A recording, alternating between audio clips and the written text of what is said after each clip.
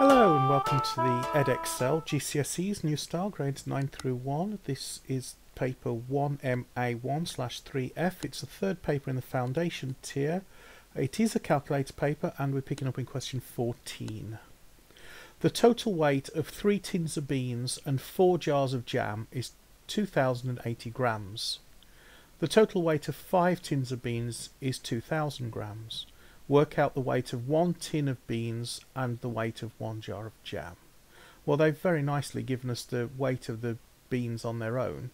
So 5 tins of beans is 2000 grams, so that's 2000 divided by 5.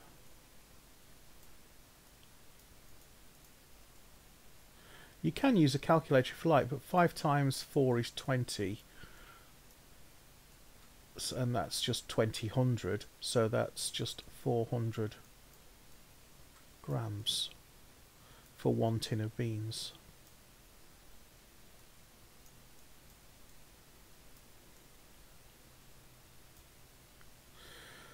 So now we need the weight of the jars of jam. So 3 tins of beans and 4 jars of jam is 2080.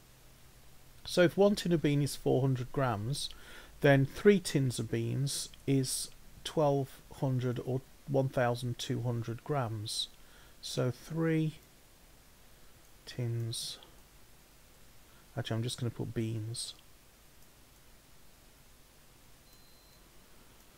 is equal to 1200 grams. So 4 jars of jam on their own, I'm just going to write jam, is equal to 2080 minus 1200.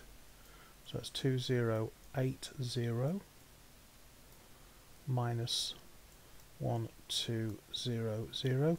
You can use a calculator, but that's just 880. 12 from 20 is 800 and the 0 from 80 is 80, you see. Okay, so we know that 4 jars of jam is 880 grams, so 1 jar of jam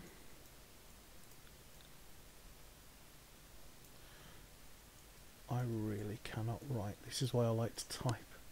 1 jar of jam is equal to 880 divided by 4.